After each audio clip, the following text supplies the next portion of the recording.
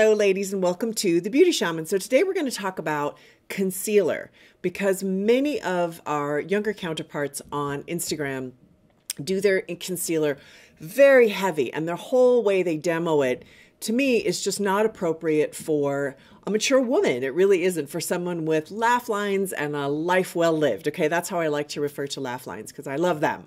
I do not hate them. I'm very pro-aging if you don't know me.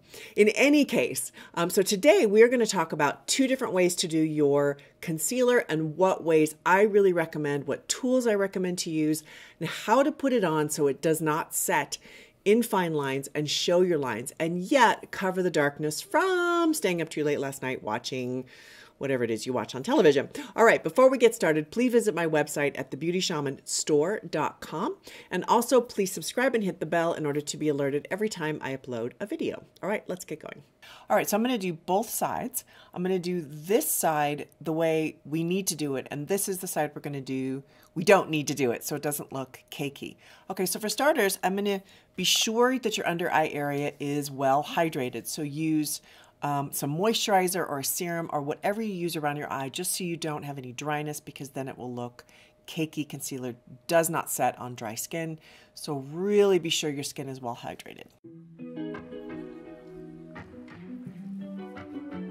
Okay, next, I really like to use great quality concealers because then they set so much better on your skin. I think this is one of the things that it's okay to spend money on is concealer. Because if you get cheap ones, they just don't blend, they don't set, they set in fine lines, it's terrible. So I'm going to use Kojin Do. This is their creamy concealer. All right, next, how do you put it on? Do you use your finger? Do you use a sponge? Or do you use a brush? My recommendation is to use your ring finger because it is the softest finger on your hand. It's going to apply the least amount of pressure. I do not like beauty blender sponges on older women because they put too much product into the skin. So when the younger generation uses these, they kind of like press it into the skin. You do not want to press or bake or whatever phraseology anyone's using makeup into your skin. You want it to sit comfortably and lightly on well-hydrated skin, okay? Otherwise, you're going to look weird. Using a brush is fine too to apply it, but then you want to use your finger in order to blend it. All right, so Kojin Do on this side, we're going to do it wrong. So the younger generation who has no lines and wrinkles does this, right? They put it all the way like that. Yikes. And then they use their beauty blender. Okay, I'm doing this wrong, so you're going to see exactly what this is like. And then they bake it into the skin like this. So they go all the way. And what happens is it's going to set in fine lines. It's automatically going to look really heavy. Plus the sponge, of course, absorbs a little bit. There's no way around that. Sometimes it can mean you have to reapply. As I smile, see, I think that's showing with my lines. I just feel like it's really heavy. All right. And it's nice because it lightens you up. But after I powder this, you're going to see those lines stand out a lot more. All right, let's do the other side. So this one, I'm only going to apply it where there's darkness, which is right in this part of my eye. Very important. That's where it's dark. It actually isn't very dark. I get a little darkness, as you can see over here. Some of you are dark all the way around. If that's the case, then you do need to put it all the way around and just try to keep your under eye area really hydrated and check it during the day to blend it in. Having said that, on me, I'm not super dark, so I can touch this with a little bit of concealer without getting it in my fine lines that you can see right through here. And then I'm going to use my finger and just lightly dab right in here. And this is going to brighten up this area around my eye.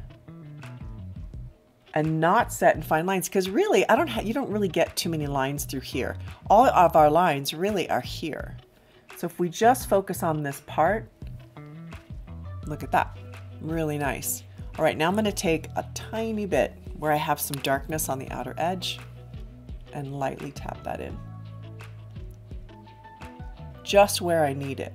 And one trick is to take and just bring that up on your brow bone a little bit. Really looks nice. Gets a nice little light. See how much that lightened that area right there? I try to keep it away from this because this is our area of happiness, right? We're all of our happiness lines. I'm very pro aging, so I'm never going to call them anything negative. But you can see the difference. I think this looks heavier. Now I'm going to take a little bit of a brush. I'm using MAC blot powder on this, just a small amount. I like blot powder because it's very, very, very sheer and just absorbs the oil. Sometimes too heavy of powders can really make it look heavy. Now I'm going to just go like this and see the difference. So this eye, I'm really seeing that concealer through here, and this eye, nowhere near as much. Big difference, right? I look really funny. For those of you who really like highlighter, I'm just going to touch on this subject. Highlight makes the light bounce off your skin. It's not really a concealer. It doesn't really cover unless you don't have a lot going on underneath your eye area. So I'm going to use the Jane Iredale Active Light Highlighter. Looks like this. And I'm just going to add it a little bit. Now the wrong way to do it, again, would be to pull it all the way under like this. Like you see, again, our younger generation, and taking your sponge and really getting that into the skin. If you put powder on top of highlighter, it diminishes it, so that's why I'm using it on top. This is really not going to blend well though, because at this point I think I just have too much going on under my eye area. But it definitely makes the light bounce a little bit more, but to me, really sets and fine lines. On this eye, I'll show you, if you want to use a highlighter, just use it right there. That's all. That's really the only area you need to pop. Now, sometimes you can see on Instagram, they'll take and use a highlighter on right on the top of your cheekbones to bring them out. That's really dicey when you have some lines there because it's going to set a little bit in fine lines. I tend to not do that. If anything, I'll use a cream blush, which does something similar, makes it a little bit iridescent. This is a cream blush. You can kind of see it, but there's the difference on that. Okay. Yeah, this eye to me is looking really cakey. So that's the trick with that. All right, let's go wide and talk about it. All right, I hope you found that helpful. I really see a lot of you do this incorrectly, and so I really hope that this helped for you to know how to do your concealer in a way that is the most flattering for you. If you have any questions, thoughts, anything, please put it down below. I always love to hear from you. Thank you so much for watching The Beauty Shaman.